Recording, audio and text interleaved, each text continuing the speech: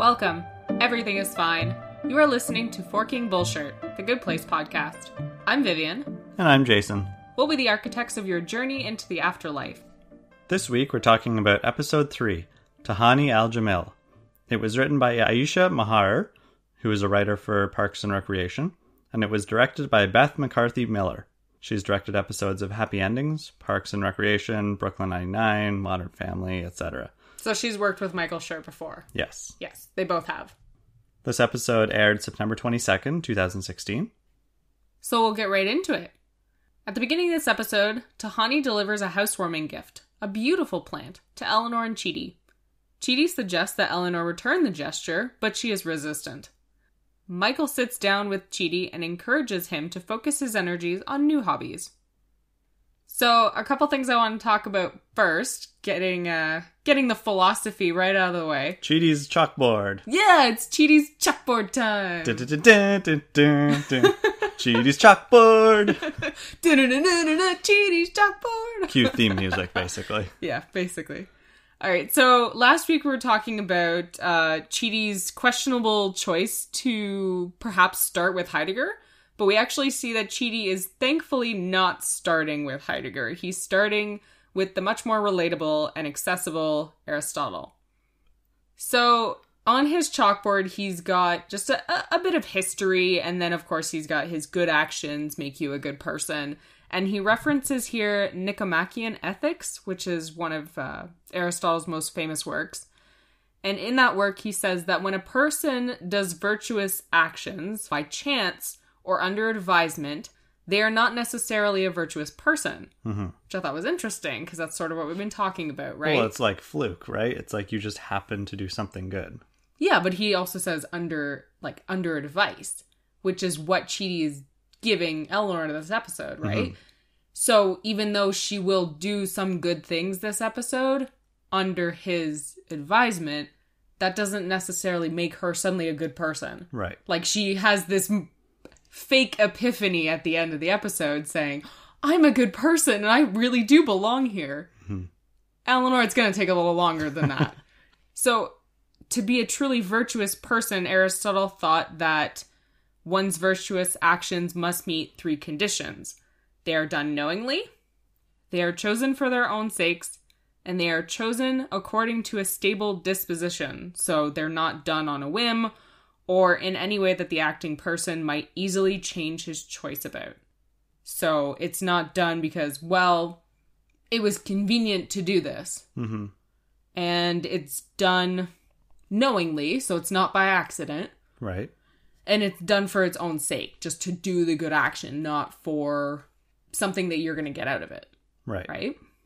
I thought that was kind of interesting, because we will see, and we do see, Eleanor kind of do things a bit on a whim this episode, or do it under advisement, and it doesn't mean, oh man, she's like a totally great person now. Which the episode thankfully shows us. Like, she hasn't completely learned her lesson. It's not going to be an overnight fix for Eleanor. Like, we can't change our behavior at the drop of a hat, but change is possible eventually. Aristotle also thought that people who lack virtue should be understood as unfortunate rather than wicked. They shouldn't be scolded or punished because they just need better teachers and more guidance. Right. Yeah. And he believed that people that don't grow up in healthy societies have little to no chance of becoming virtuous. So what information we have of Eleanor, that she had crummy parents that are probably in the bad place, we can assume a little bit from that maybe she didn't grow up in the best environment. Mm-hmm. And that affected her opportunities to be a virtuous person. That affected her education as a virtuous person, I guess. Right. So Aristotle says has a lower chance to becoming virtuous? Yes, because she didn't grow up in a healthy environment with good teachers. So it's not really an easily learned trait. It may come easier to others, but you need good teachers. That's what he believed. That you need proper moral exemplars, right? And if her parents were not those kind of people, then it may be a lot more difficult for her to be that kind of person. It's interesting to think about the timeline that these philosophers grew up in and practiced, and how different their beliefs and their thoughts might be in present times. And yet I think that his work is still very relevant today. Oh, for sure. Yeah. However, I do believe that people definitely can become virtuous if they grew up in a crummy household or neighborhood or city. Oh, yeah, absolutely. We see examples of that all the time. Of course. Mm-hmm. That you don't need to have amazing parents and live in, white picket fence neighborhood to become a good person. You don't need any of that. Yeah. But it certainly gives you an advantage in life to have kind, loving, good-natured adults around you, whether those are parents, caretakers, teachers. Yeah. Yeah. So last episode we were discussing our thoughts on Chidi's lesson plans, and we sort of came to an agreement that he should have research and real life experience, like a mix of the two. Yeah. And we see here that Chidi is following with that plan. He starts the episode and he's doing a lesson and he's got his full professor gear on, and I want to laugh so hard at it because what's with the turtleneck anyway? So when Tahani gives Eleanor their housewarming gift, he tells Eleanor that she should return the gesture. It's time for some practical learning. Exactly. He's leading her by the hand. He's putting her under advisement. If you want to be a good person, maybe that's the first step you should take. Because she doesn't see that at all. She has no, that's not even on her radar. Mm-mm. Not even a little bit. She completely assumes that Tahani has ulterior motives. Mm-hmm. Now, do you think Chidi is oblivious completely to Tahani's condescending nature and how she talks down to everybody?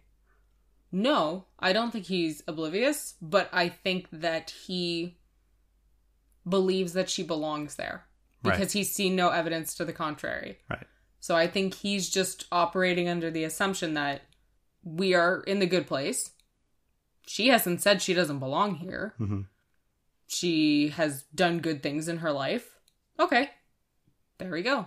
So I think he's just operating under the assumption that everybody in the good place is a good person, even if they might have some flaws like anxieties or maybe a little bit condescending, that kind of thing. Sure. Because I know he does mention it near the end of the episode that, sure, she may be a little condescending or whatever. So we know that he does see that, but it just seems like he's making Eleanor seem like she's insane for thinking that Tahani's manipulative.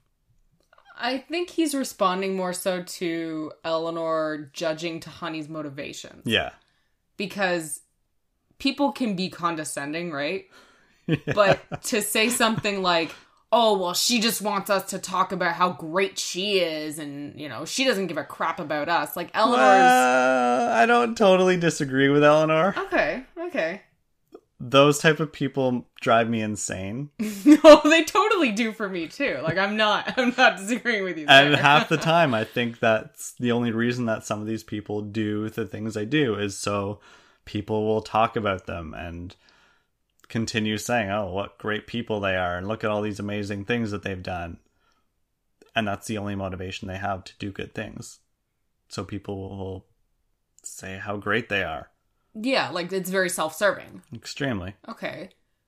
Does that kind of show us the difference here between Chidi and Tahani? Because Chidi looks at people and assumes they have the best intentions. Mm-hmm.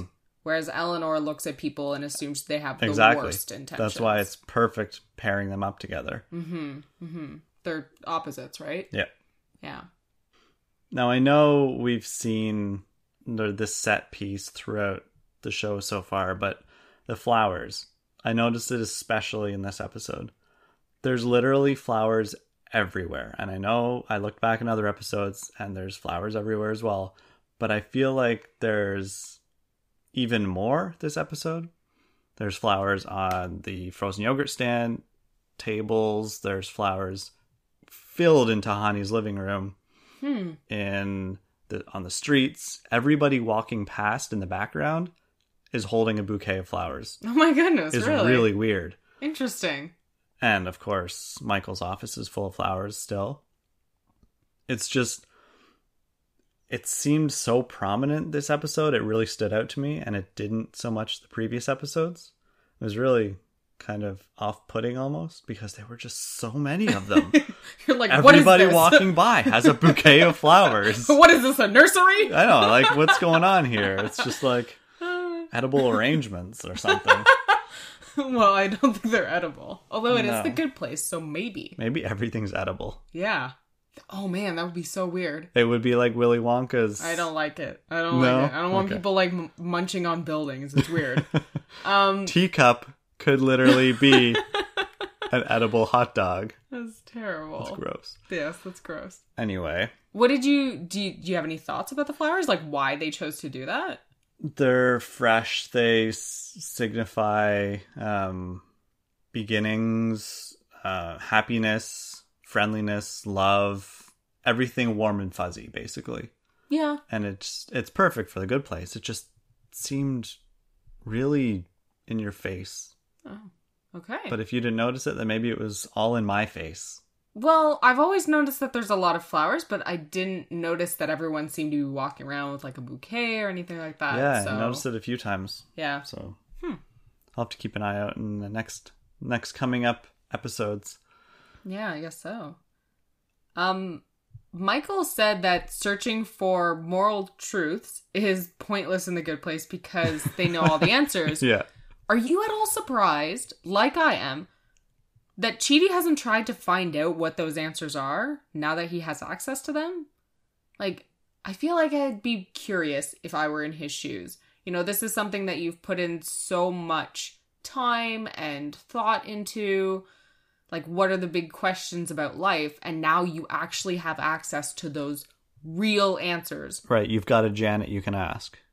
And, well, he's got a Michael he can ask too, right? He can ask either of them. I just feel like I'd be curious. Mm-hmm. I would probably want to know. What would the first question you'd want answered be? Oh my goodness, I don't even know. That's the thing. It's like, I feel like I would just need the book of answers so that I could like sift through it, because I don't think I could start with one question. Mm-hmm. I don't even know. Yeah. I'd ask if there was intelligent life outside of Earth. Cool. Are there aliens out there? Is there a good place full of weird species? I guess I was thinking more like moral questions. Lame. Well, that's just because he says like moral truths are pointless now because they know all the answers to those questions. Yeah. Although I would want to know if there are aliens out there, so that's pretty cool. And the last thing I want to say for this part was I like Chidi's manuscript title. Who we are and who we are not.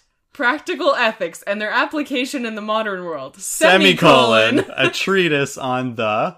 On the what? On the what? We could fill in the blanks. A treatise on the moral ambiguity of the Homo sapien species. When... ... Ellipsis. Something else.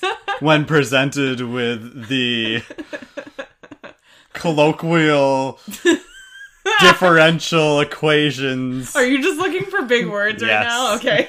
Definitely. But I do find it kind of interesting that he's got like who we are and who we are not. Any thoughts on that?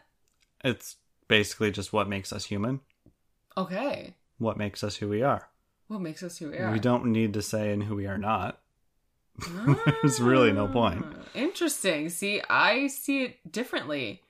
I find it interesting because we see that Chidi has a very hard time making decisions, right? Right. And saying one specific thing. He likes to keep his options extremely open. Yep. So saying something like who we are and who we are not is just open. It's super open. And not only that, but it doesn't answer anything, it doesn't right? ask anything either. Yeah.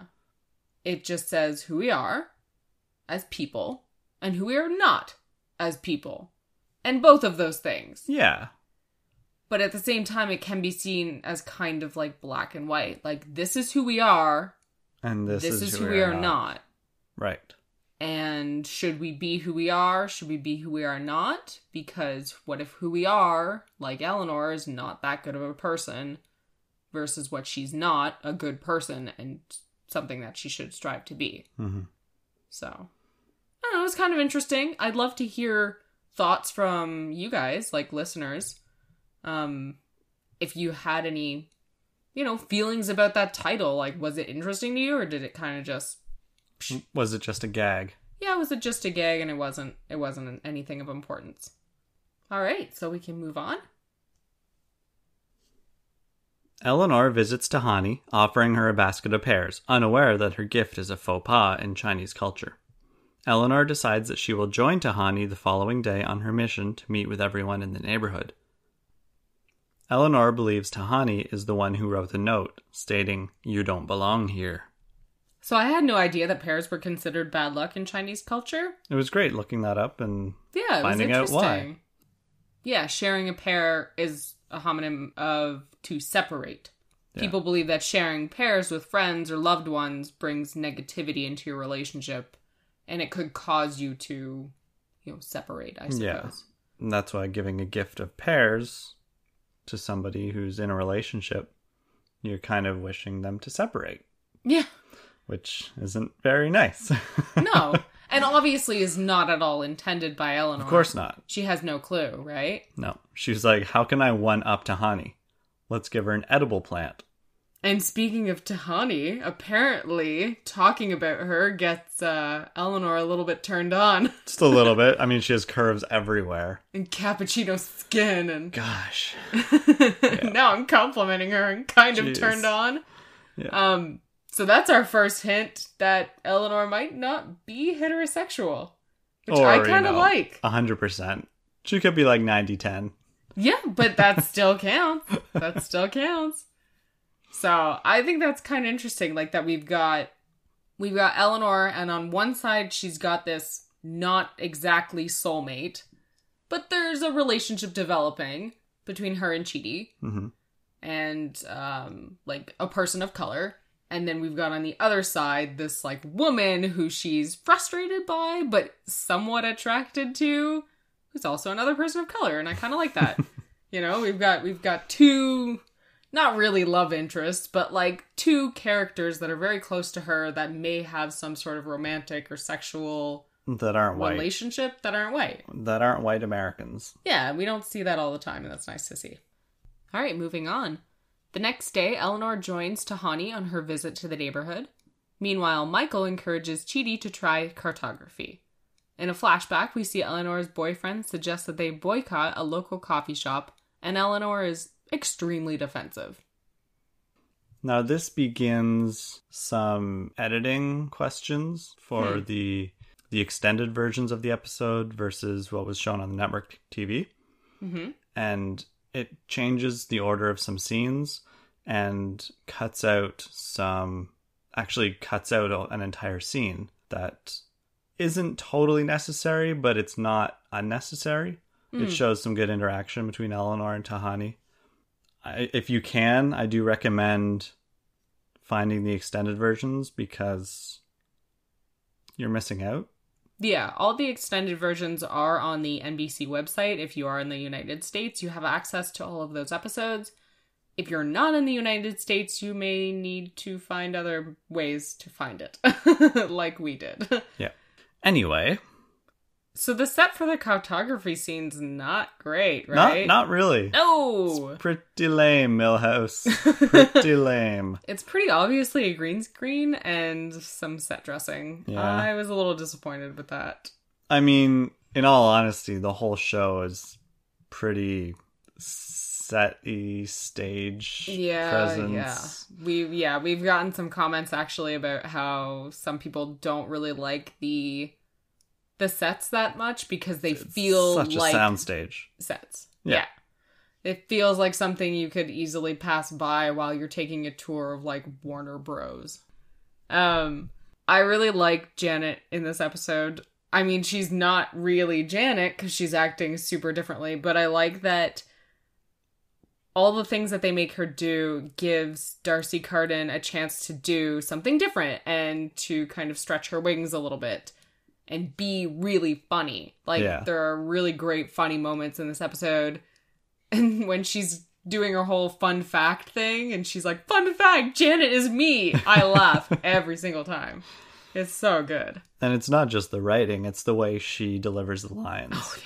It's perfect. With just such openness and such enthusiasm, you know? Yeah. So I love it. Yeah. I think she's fantastic. What do you think of Eleanor in the flashback? I wasn't a huge fan of these flashbacks. Oh, okay. So you're taking that stance on the flashbacks this episode. So I've got to be pro because you'll be con. Well, I totally understand. Like, I'm fine with them really driving home the fact that she's a bad person. I said in the first episode, we have 3 episodes of Eleanor's flashbacks early on. We have another few later on, but I'm fine with them driving home that nail. But, it's a coffee shop and the owner is a perv. She wants coffee. I mean, I'd probably do the same thing. Really? Oh, yeah. If the coffee shop was on the way to work, I'm not going to go out of my way to get coffee somewhere else. See, I'm totally the opposite. I would. That would mean you have to get up earlier. I still would do it. You totally would not. I would do it. You would not. I would do it, and you know why? It's because I've already had a boss that has sexually harassed me. That's true. And I would not tolerate that. And I'm totally fine with never going back to that place, and I tell everybody about that place. Yes. And I'm totally cool with not going there. So, if you saw this video of this guy harassing a woman who comes in for an interview, like, yeah, obviously the video... I'm laughing, and it's horrible. The video is supposed to be funny, but at the same time... It's stuff that's actually happened to people in the world. It's stuff that happens, right? So, constantly. If I saw a video like that, where the owner is clearly sexually harassing someone, he's a total jerk. No, there's no way. I'm not going in there. I'm not supporting you. I hope this town runs you out. I seriously hope you close down. Like, that's how I feel about people like that. That you shouldn't even have a business. I don't even think it would go very far, though, because I feel like it would get shut down really quickly. Well, yeah. I mean, there's going to be, like, a lawsuit against this guy or investigation something, and everything. Sure. But to continue to go there is to say that I don't care, basically. Or I care more about my convenience than I do about... Which... People do. Oh, no, I'm not saying that people don't do this. I just think that I would definitely be Eleanor's boyfriend in this scenario. Yeah. But to take Eleanor's side in her examples, there's so much out there that's wrong. Mm-hmm. Where do you draw the line? Do you do exactly what her boyfriend says and do it when you can? And when you can't, you just secede. So, great examples, current events right now, United Airlines. Yes, exactly. And there's a lot of people saying, I'm never going to fly United again. Mm-hmm. And Eleanor in this case might be like, well, what am I going to do? If I need to go on a flight and United's the cheapest one, then I'm going on it. Too bad. Yeah, so she takes it from 0 to 100 where there's leeway. Like, sometimes you have no other option. Mm-hmm. And you have to do it. And with a coffee shop, there's more than likely another option. Oh, yeah. She says, oh, it's so close to here, but come on, there's coffee shops on, like, every corner. There's multiple coffee shops on most streets, right? Like, there's gotta be something that's close by that's got good coffee. Which, by the way, you might not find a Scorpion in. How does she not care about that? I think it's because she's from Arizona. Yeah. But, like... She's like, whatever, it's normal. Yeah, scorpions, I guess, are, like, a regular occurrence, but no thanks. No way. For example, at my old job that I hated and had a crappy boss, I would never go back there. I mean... You also don't eat their food. I don't eat the food that's there. It's a chicken wing place and I'm a vegetarian, so there you go. But... Yeah, like, that's an easy choice for me to make. I can very easily make that choice. But someone like you like chicken wings, I guess. You could go there if you wanted to. So you could go, but you've chosen not to. Yes. Why? Because I don't want to support that guy. Okay. But it's also not something that I get. It's not a daily routine where I go past it every day on the way to work. Okay, so what if, for example, Jason loves burritos? I do. So what if, for example, that had happened to me while I was working at Mucho Burrito or Quesada? Would you stop going to that establishment? There's not another burrito place. Oh, okay. I see where your allegiance Hold on, lies. I didn't say anything. On the scale of what is most important to Jason, burritos is at the top and, slightly lowers, his girlfriend. I don't think... Is that what we're saying? No, what I'm saying is there's more important way to strike against a company. Okay. For example, one person stopping from not going to a burrito place is not going to do anything. At the end of the day, what is that doing? It's not giving him the money that you've worked hard for. It's saying basically like... But that doesn't affect him at all. Despite your food, or despite how good your coffee is or how good your food is, I don't approve of what you do here. Okay, to play devil's advocate there, like, he doesn't care. He doesn't know. If enough people do it, then people... Sure, then if enough people do it, absolutely. And so by saying that I don't matter because I'm only one person, then you're eliminating one person from the cause of, from boycotting, right? Right. So Eleanor here is saying, oh, I don't care. I'm not going to boycott him. She's one less person who will then. Exactly. So that's how important it is for one person to say no, because so many people add up to so many people. Exactly. So one person becomes 10, becomes 20, becomes 100, becomes 500, and that $1 coffee becomes $500 at the end of the month. They might not make rent. Exactly. Mr. Fishoder kicks them out. Yeah. So I'm definitely on his side, but I also see where Eleanor, I get why she's defensive, because I think that Eleanor really believes that everyone's motivations are corrupt. I think that she sees her boyfriend in the same way that she sees Tahani. He's talking about boycotting this place, probably just because he thinks it's a good idea to do, but she sees his motivations as self-serving, as well, people look will how be proud great of me. Look how great I am. Okay. I'm a good person because I'm boycotting Andy's coffee. Because that's what she says. She's like, well, you're not a better person than me because you won't support a guy who touched a boob once. That's not the point. It's not that he's had, physical... Okay. Yeah, I didn't think about it like that. Contact with, a woman. Because he seemed genuine to me. Someone. He seemed genuine to me, and he probably is, but I don't it's think showing she you that is. Eleanor doesn't think that people are like that. She thinks everybody has got their own agenda, Interesting. Is okay. out there for themselves. And she's so jaded. I think that's exactly it. Okay. She doesn't think that people are just good for the sake of being good. All right. So that's where I end up on it, but... I can dig it. Yeah? Yeah, okay. Totally. All right, cool. Well, that was a super long conversation about that. But that's fine, That's what these are for. All right, so we'll move on. Michael suggests journalism and arc welding as other possible hobbies for Chidi.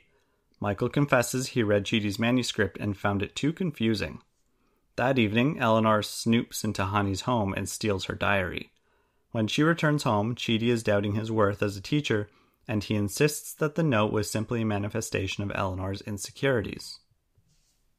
Journalism and arc welding. Yeah. That little hat on Chidi. Oh, perfect. Oh, so cute. And of course, the really awkward moment where Janet's putting it on him. Her overt sexuality is a little disconcerting. Yeah, it's weird. It's a little weird. She's so childish. She's not acting of her own... volition? Yeah. She's kind of been rewired to act this way, and that's the part that really creeps me out. Is she's not human, and this isn't how she actually wants to act. Right. Well, she doesn't want anything. That's the thing. She's not human. Yeah, she's not human. She doesn't have actual desires. Yeah. So that makes it weird and creepy. Which I'm thankful that Chidi has that reaction, and he's not like, hey, baby. Or he's not responding with a Oh, I like this new Janet. Yeah, he's genuinely weirded out by this. I noticed in that scene that the newspaper is titled the Picayune Gazette, and I had no idea what Picayune means. It has a few definitions. It means petty, worthless, of little value or account, insignificant. Oh no.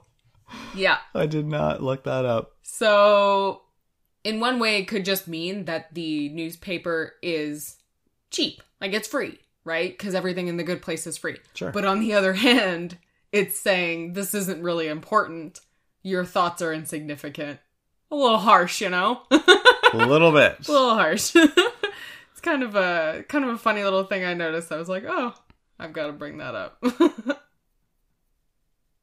In a flashback, Eleanor argues with her boyfriend about supporting morally questionable people before breaking up with him. Eleanor admits that she feels insecure around good people. She comforts Chidi, who then asks Michael to help rewrite his manuscript. So we already sort of we did talk about the flashbacks at length, but I didn't mention that here, Eleanor admits to reading her boyfriend's private emails. So we see that she's continuing that kind of snoopy behavior in The Good Place. Yeah. When she tries to get Tahani's diary. Mm-hmm. This girl has serious trust issues. Mm-hmm. You don't snoop in people's stuff if you don't have trust issues. Mm-mm. I've done it before. Not proud of it. It was when I was younger. And it was because I had serious trust issues. Mm-hmm. So, yeah, it's not great. It's not a great shining moment for Eleanor. It's not great that she's continuing to do it, but there is something to be said about the fact that she returns the diary and doesn't actually read it.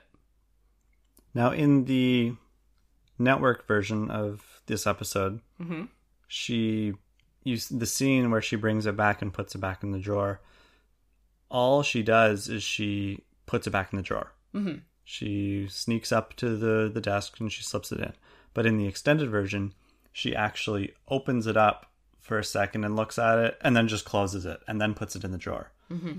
So, in my opinion, that extended version shows a much better view of Eleanor than what we see on TV, because it shows that she didn't actually look at the diary. Because as soon as she opens it, she's like, nope, I gotta close it back. I'm not going to look. And then she puts it in. Whereas watching it on TV, you might not know whether she looked at it or not, because all she does is put it back in the drawer. So there's no real evidence that she didn't look at it. That's true. I didn't think about that. It just solidifies it that she didn't. She wanted to, but she thought better of it and just put it back in. Yeah, it's like those little voices of insecurity at the back of your mind saying you should look, you should look. Look. And her being strong enough to ignore them. Exactly. So. And it's nice to see that. And it's really only like a 5-second scene. I think they should have kept it in. I agree. There's a lot of stuff that I wonder why they even bothered to take any of it out. Yeah. Gotta get those ads in. Yep. We're glad that NBC put it on. Yes, we are glad. Very glad. Yeah. Otherwise, we wouldn't be here talking to you beautiful people. Wonderful, fantastic, truly good people. And I'm sure you're all gorgeous.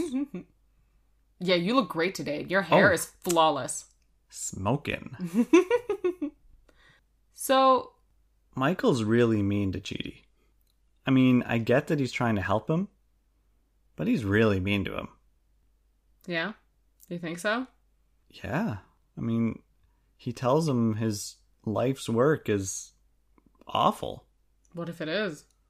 You sugarcoat it. I mean, it's 3,600 pages, and did you hear the title? Yeah, but what does he have to lose to tell him it's great?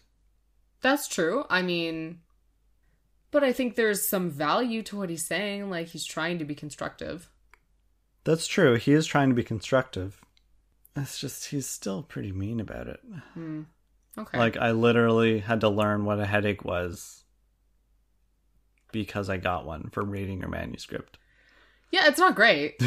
I mean, I didn't say he was nice about it, but at the same time, it's that kind of brutal honesty that maybe Chidi needs at that moment. Right. Because maybe he's had too many people tell him that his work has been great. and not be honest with him in his, life on Earth. So maybe he thinks that he needs that kind of push. Right. That's true. I do kind of like that Chidi decides he's going to continue. Yeah, he made a decision. Mm-hmm. He made a decision. Good for Chidi. Good on you. It's the decision of barely making a decision, but it's something. I think Chidi being confronted with all these new hobbies was terrifying because he doesn't want to do anything else. But also the idea of doing new things, starting something different is just scary. Mm-hmm. No matter what it is, I suppose. Because Chidi's really bad at making decisions. But I don't know. I like that he decided to stick with it, I thought it was nice. It's your life's work. Might as well be your afterlife's work. Mm-hmm. I like that Eleanor does comfort Chidi. Like, she actually does make him feel better. He says to her, my life's work was garbage and I wasted my time on it, and this Michael guy who knows everything in the world can't figure it out. And she says, no, you should be proud of the work that you've done. Don't listen to what anybody has to say. Even if it's Michael. Just because he knows a lot of things in the world and he knows a lot about the afterlife doesn't mean that he's gonna understand everything, and it doesn't mean that you need to feel bad about what you did. That you should be proud that you were doing that work because it's important work to do. Yeah. Regardless, and it's important to you. Yeah. As a person. It was nice. And I think it's genuine. Yeah. It's totally genuine. She's not just trying to make him feel better, which was important. Mm-hmm. I think that she was saying that from the heart, not out of guilt or because someone told her she should be nice. I think she was just doing it because she felt like it was a good thing to do. Yeah. Yeah. So I'm seeing her grow again. It's nice. I'm a little proud of my Eleanor in that moment. Mm-hmm. Yeah. Well, it's nice because she really does. She does comfort him, and she gives him the courage to try again. And she doesn't say, oh, screw Michael, what does he know? It's just like, you should be proud. There's good work to do. And so he decides, hey, it's good work to do. You're right. I should keep doing that work. I shouldn't give up. Yeah. Because I think he was ready to give up at that point. Oh, yeah. Yeah. All right, we're nearing the end of the episode now. Eleanor finds Tahani crying, and she comforts her, beginning to form a real friendship with her. The next morning, the friendship plant is blooming? It's a friendship plant. That's what I'm calling it. It's a friendship plant? Yes, it's a friendship plant. All right, it's a friendship plant. The next morning, the friendship plant is blooming. Michael asks Eleanor to work as his assistant and help him figure out what's causing the problems in the good place. That evening, Eleanor meets Jianyu in the town square, and he finally speaks, admitting that he doesn't belong there either. Dun dun dun! What? What? As Major would say. Yep. Oh, man. Okay. So, a lot of good stuff here. We don't... Yeah. Yeah. I'm happy. Eleanor has made me happy in this episode. Because not only does she manage to comfort Chidi, but she manages to comfort Tahani, who she doesn't even like. Yeah. She may be gritting her teeth while doing it and saying, you're an impressive and special person. And you have a rockin' bod. She means that, though. She does mean that. Totally you can totally means tell. That. Yeah. That's genuine as opposed to the other stuff. But even the other stuff feels genuine. I know. She's begrudgingly saying it. She really is. She doesn't want to say it because she doesn't really like Tahani, but... She doesn't want to make her feel good. All of the things that she said, I think Eleanor still thinks that they're true. Yeah. That she is an impressive and special person, and she does deserve to be happy. Eleanor really does believe that Tahani deserves to be here. Yeah. And she doesn't. Right. She doesn't gloat that Tahani is unhappy, and then she reassures her that things between her and Jianyu are going to work out. She makes her feel better, and we actually see that in that friendship plant, as you laugh about that. Yeah. She gets back to her place and the plant is blooming. The flowers Yeah. are all over the place. It's big. It's bigger than it was when she... More flowers. More flowers. More flowers. Yep. I don't know. It made me happy. It was... Of course, it's a little bit, like, cheesy. Like, oh, is Eleanor going to learn a lesson at the end of every episode? But that's exactly what she's supposed to be doing in this show, right? She's supposed to be becoming a better person. So it's nice to see that. And then...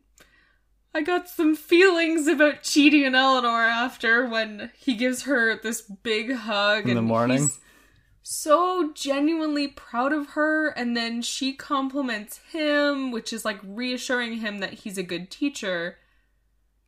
And he's good at what he's doing. And he's actually making things happen. Like, he always felt insecure about his manuscript, and then Michael made him feel even worse about it, like he wasn't actually accomplishing anything. And then here, Eleanor gets to be a living proof that he is accomplishing something. Mm-hmm.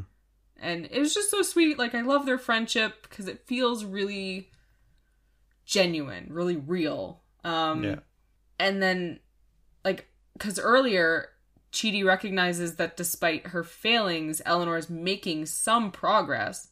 When she admits that her insecurities are the reason that she's so suspicious of Tahani, and now he's seeing, like, okay, she's done something great. I'm going to continue encouraging her. I'm going to give her a hug. I'm going to tell her, hey, you've learned something, and show her the proof of that. Like, he's doing what a good teacher does, and it makes me happy. Going back to that point about when he asks, or when Eleanor admits that she has her insecurities, and Chidi says, did you ever think that maybe Tahani also has those insecurities and is feeling like that as well? What did you think of that part? Like, when you watched it again, the facade she puts up of being this perfect person, does Eleanor just completely buy that? No. Because she says, like, the biggest problem she has is that she kind of makes a funny face, weird. And she ends up looking like a baby deer, so it's actually cute. Which, also another Eleanor's totally bi moment. I mean, if you're on my team and you think that, because I totally do. I think that Eleanor doesn't believe that Tahani is insecure about things, but she doesn't believe that she's totally pure and good. She thinks she's kind of evil. So she thinks she's not insecure because she's too damn full of herself. Sure. Okay. All right. I want to ask you at this point, what do you think of Chidi and Eleanor's relationship, just in general? Do you like it? Do you not like it? Do you buy it? I feel like it's genuine because they both feel like very real people with real issues. Okay. Chidi is genuinely happy with Eleanor at that moment. Mm-hmm. She helped him out. He didn't think that she could do that. And to see proof that she's actually growing, he's really proud of her. Mm-hmm. And I like to see them happy like that. Yeah. I don't buy them as a couple. So you don't ship it? At this point, no. No. Okay. I don't think I ever really did. Okay. Because it seems kind of like a little forced. Okay. Like, hey, it's your soulmate. So, oh, we don't like each other or we don't really know each other, so it's not going to happen. But, oh, by the end of the show, they're going to totally get together. Oh, nobody expected that. Like, no. Okay, but at this point in the show, when you were first watching it, is that what you felt like the show was doing? Like they were going to very slowly make them fall in love? Yes, and it frustrated me. Yeah, I think like there are moments where I like it. And then there are moments where it just doesn't work for me at all. Like romantically, I mean. Yeah. Their relationship as friends, as like student teacher, I totally buy. There's no problem. Yeah, absolutely. I believe it 100%. But moving it from anything like that to something more romantic, I wasn't sure if they were going to go for it. And I wasn't sure if I would buy it. Yeah. I don't really feel like a spark between them. Right. But there are moments where they look at each other, like they have this really small moment there where they just look at each other and they smile and they feel so genuine and happy, and I kind of want it to happen. But then that moment's over and I don't want it anymore. Right, yeah. So I think I just really love them as friends, and I love him as a mentor for her, you know? So I think it's great. But maybe that's going to change a little during this rewatch. I don't know. If maybe next episode there's going to be a moment and I go, there's the moment. There's that was heat. it right there. There's a spark. I don't know. So we'll see. Stay tuned for if Vivienne starts to ship it or not, I guess. Okay. Last thing before we get to the twist at the end. What did you think of the friendship plant? It was a little bit in your face. Oh, it was not subtle. It definitely wasn't subtle. I mean, it whines at one point like a dog. I kind of liked that moment. Oh, yeah. And it was still nice to see her efforts realized in the plant.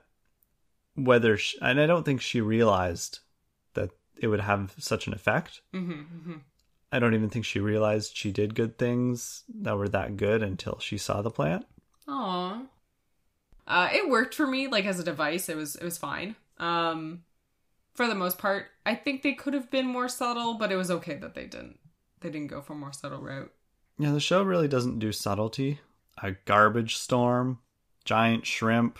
Yeah, when it comes to Eleanor's effect on the Good Place, the show is not subtle. Which the plant is a direct impact of Eleanor's effect on people. Yep, exactly. So.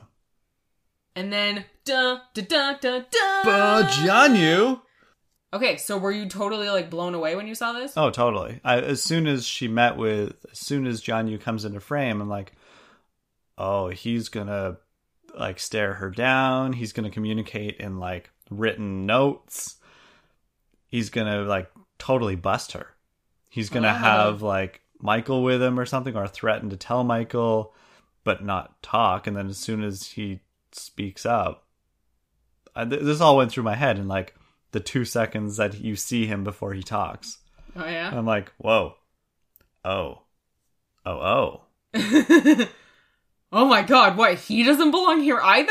Oh, yeah. Yeah, that's huge. Like, huge. I love that moment because I was not expecting the show to go in this direction at all. Me neither, which is perfect. Well, yeah. It's great. It's such a relief to have the show do that and take you somewhere that you aren't expecting, because the show that you think it's going to be, life lessons with Eleanor, got to learn how to be a better person for like 13 episodes. Yay, woohoo. Suddenly it's, nope, there's somebody else that doesn't belong here. Yeah. What's Chidi going to say about that? And then you can't wait to watch the next episode, and then you have to wait a week and you're like, oh my god. Yeah. Unless you're you and you watch it all at the end. Yeah, exactly. Yeah, this is huge. Like, I was so excited about this, and not only because I was a little worried it was going to be life lessons with Chidi and Eleanor, but now we get this whole other element where suddenly Eleanor's not the only mistake that the Good Place has made. Yeah. And that Michael has made.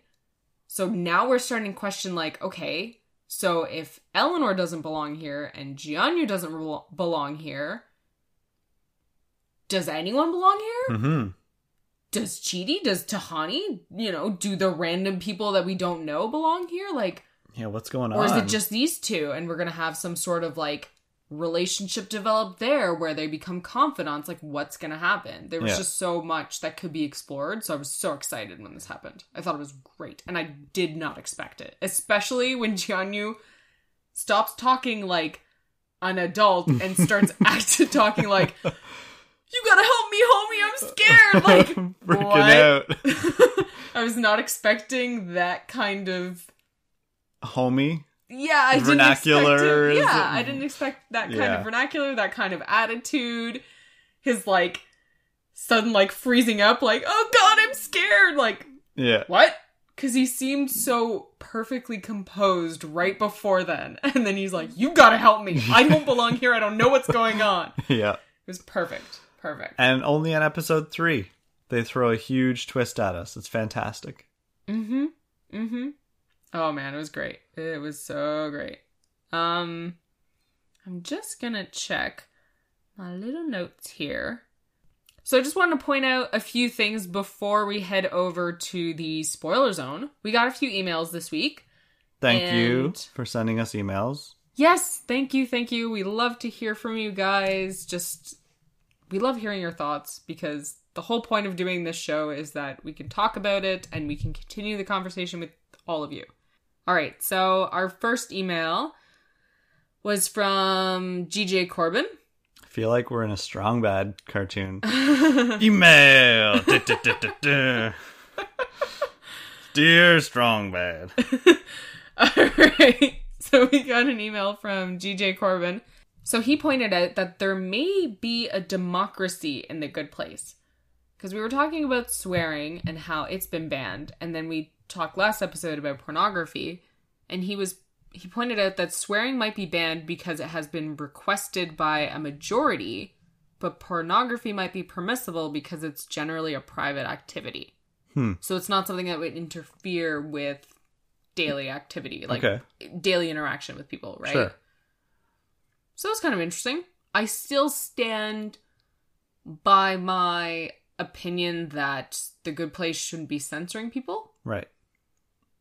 But that's interesting to think of, like, that there might be a democracy here. It could be like a town hall meeting. Yeah. It could be like voting on acceptable things. Like no more blueberry pie on Tuesdays because Jeanette is allergic to it. Sure. I mean, swearing is something that would affect more people than just Jeanette. Also, nice name there. Jeanette. You were just like, name Janet. I was like, Janet. Longer. Jeanette. Interesting thought. And then we got another email that kind of brought up the same point about the swear filter. Ben emailed us and he said, in the first episode, you say that The Good Place wouldn't have a swear filter, but I disagree. Since even the two of you disagreed on what would be in a good place, I think it stands that each good place is designed around its residents and whatever they consider to be paradise. So there might be many good places out there that are full of swearing. So to me, the idea that they just don't like it is a good enough reason not to have swear words. For sure. I agree. Yeah? So I think that is a possibility. Okay. That there could be some good places where people don't mind dropping F-bombs or saying other bad words as long as the other inhabitants are okay with it. I still don't know if I agree with you, Ben. It's tough because I also think that they shouldn't be censoring. I think that's my problem, is not so much that they've put up this rule that, hey, no swearing here, please, or, be mindful of other residents. It's that if you actually try to do it, even in the comfort of your own home, you cannot. That's my issue with it. They've taken away your ability to do something. Exactly. So I think that's my problem with it, is it's not just that this place is designed around its residents and whatever they consider to be paradise. It's that the majority here gets to actually make a choice for you. And when it comes to something so simple as a dictatorship, speech, right? Yeah, like that's sort of how it feels in a way to me. Just the fact that you can't even do it, because, for example, in society, you're not supposed to murder people. But you still can still actually do it. It's not like you're going to run up to somebody with a, huge butcher knife and try to stab it in their chest, and suddenly the knife becomes like a banana. A banana, exactly. There's no banana knife. Although maybe there should be a murder filter. That would be kind of nice, I guess, right? You can't kill people in The Good Place. I'm just saying, in general, it can't change. That something can change your intent or your outcome or the outcome of your intent, or even your desire. Some people, Eleanor really wants to swear sometimes. Yeah. She has a desire to curse, and they've stripped that from her. Mm-hmm. Yeah. I don't know. So that's my thoughts about it. Yep. Definitely.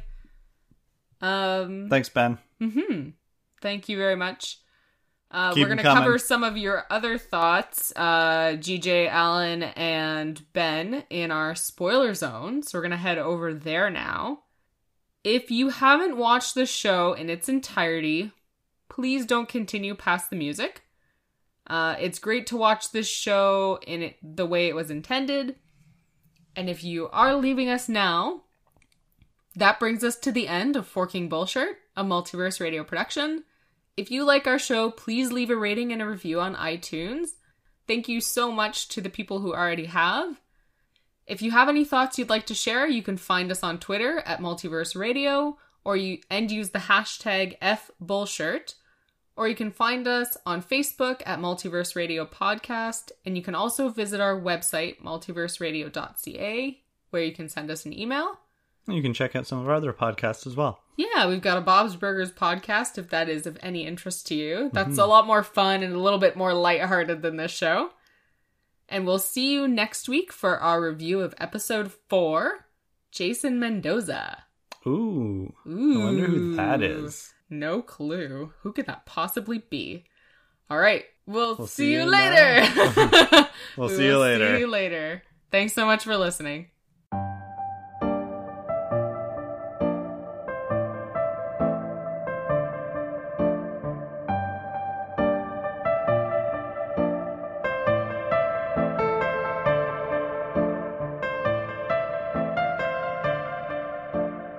Music. Dun, dun, dun, dun, dun, dun, dun, dun, dun, dun, dun, Spoiling everything. Spoiling food. Spoiling... Are you stealing my song? You just stole my song. How did I steal your song? Because I sang that last week. Oh, didn't you? Yeah. Okay, well, no, I'm going to say it was inspired by... You're doing a cover. You're doing a cover of my spoiler tune. Yep, that's it.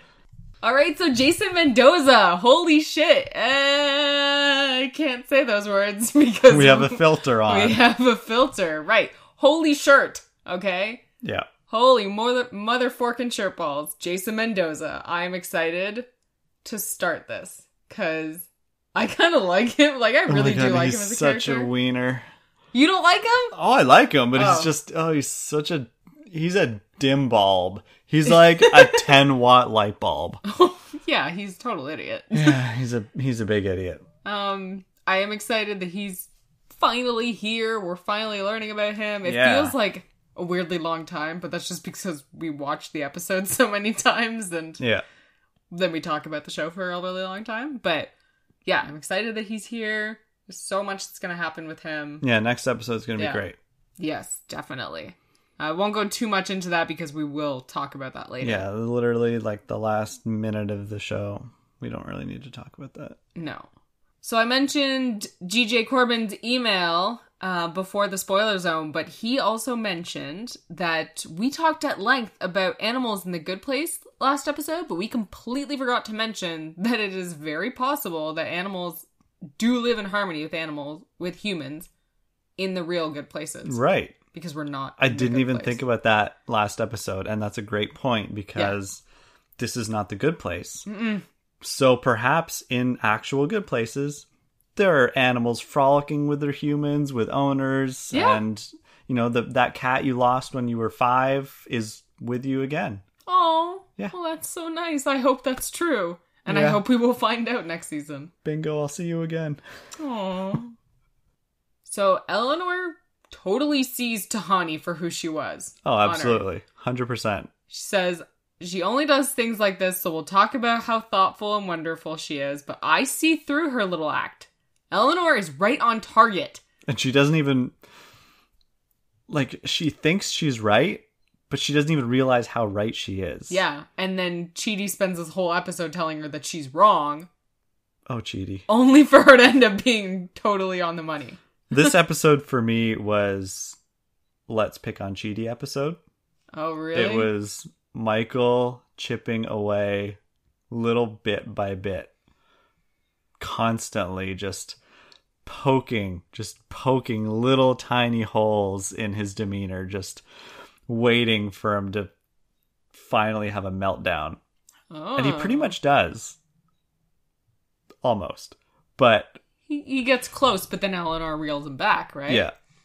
And I think there's one moment where after Chidi says, I don't want to, this isn't what I want to do. I want to write my book. Mm-hmm. I believe it's near the end of the arc welding session. Yeah. where it almost looks like Michael's like about to smile to himself or like laughing at himself. He's like, man, I'm just nailing this guy. He is just getting beat down by me. And he's just tearing him apart little bit by little bit. I know you're going to hate cartography. I know you hate all these things. But let me just, put you in all these situations. Where you're going to have to tell me. Yeah. No. And it's going to make you feel a little bit uncomfortable to assert yourself because you're not an assertive person. Yeah. I love it. Yeah. And I think he was playing the long game too. Like he wanted Chidi to literally throw his life's work in the trash. He got him to do it. And he got him to do it. He got him to do it. 3,600 pages. His whole life's work. He says none of it is useful. None of it. I don't even know how to parse through that. We gotta start I don't even know, clean. man. Like, just no. Ouch. Ouch, ouch, ouch. Yeah. I love it. I also like that, like, as fun as it is just to see Janet do different things, and by the way, I love her being all self-help, #blessed Janet by the end. That's great. Best life now, Janet. It's also great because he's messing with her functionality and her efficiency in this episode. Like, she can't really help anyone. Mm-hmm. She's spending all of her time with Chidi and Michael being kind of useless because she's just offering fun facts or flirting or being mean. Like, she's not doing her job. She's frustrating people around her. Yeah, and she's not very helpful to the residents in this episode, so I think it's just another way that he's messing around with the good place. Yeah. And we see here that he can actually program Janet to do things that he wants her to do. Yeah, see, that was interesting to me. Is he actually changing her functions, or is he just telling her to act differently? Because I believe that's all he would need to do, is say, Janet, you have to act like this now. Do you think he's saying, Janet, you need to act like a big flirt now? Or is he saying what he told Chidi he asked her to do? Because at the beginning he's saying, like, I wanted her to be more, casual and conversational. Mm-hmm. Do you think that's what he told Janet? And then she started saying, hump day! Working hard, hardly working? Or did he ask her to start saying all of these, colloquialisms that are just super annoying? Well, it's interesting to wonder, I guess, because we still don't know how the Janets work in the good places or in the bad place or whatever. Because we don't know whether she answers to a higher power or not. Yeah. Because there are Janets in every good place. Right. And in every bad place. Yes.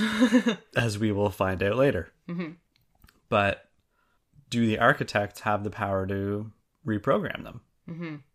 Yeah. It's interesting to contemplate. I'd love to hear from listeners. Just let us know, like, do you think that Michael gave her explicit instructions, like, be flirty?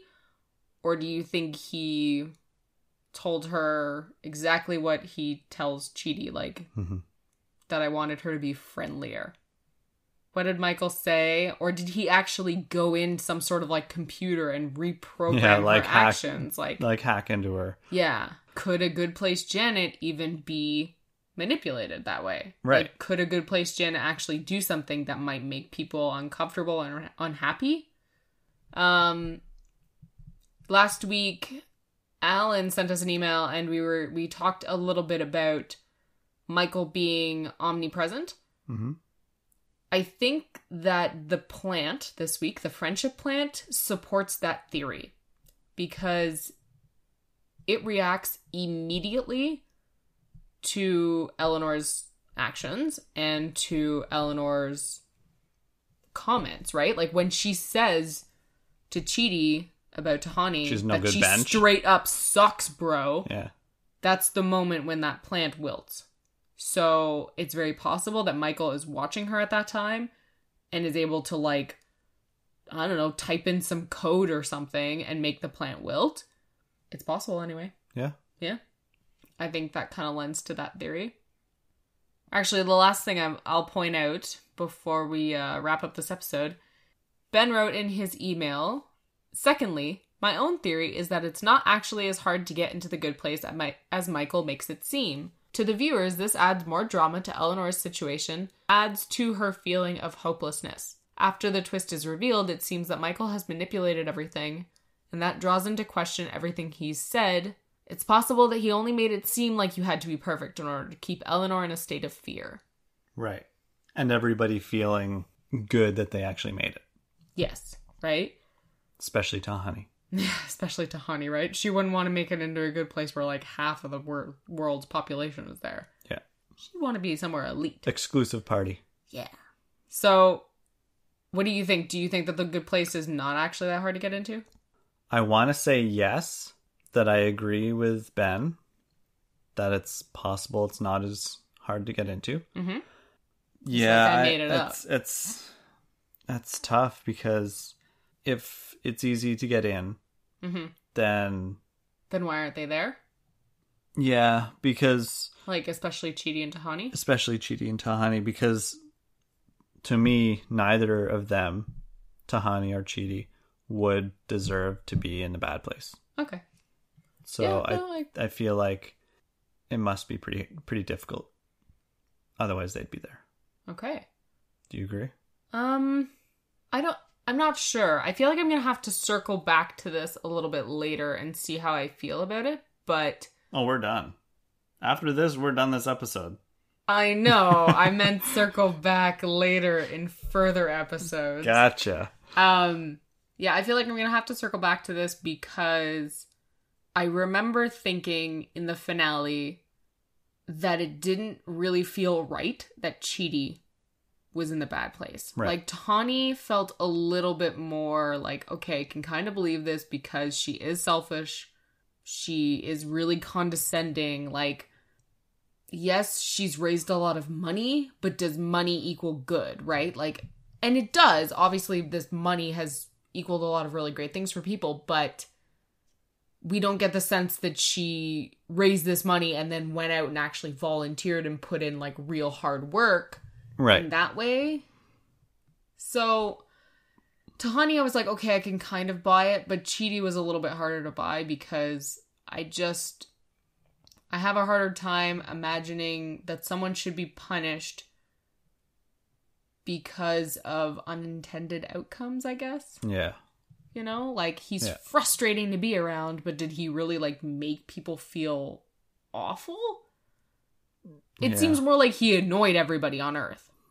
You know? He got under everyone's nerves because he couldn't make decisions, but did he actually make them miserable? Mm-hmm. So, anyway, I think it's probably not as hard to get into. Like, I don't think Florence Nightingale is actually in the bad place like he says she is. But maybe like a middle, you know? Not like super, super exclusive like it's portrayed to be at the beginning of the show. So maybe like halfway between medium place and the good place? Yeah. Maybe something like that. Yeah, I could buy it. Yeah. So I'm kind of on your side, Ben. We'll see if I end up being like completely on your side by the end of this season. Yeah. All right. I think we will wrap things up there. Thanks so much if you stayed with us during the spoiler zone, and we will see you next week. Bye. Bye.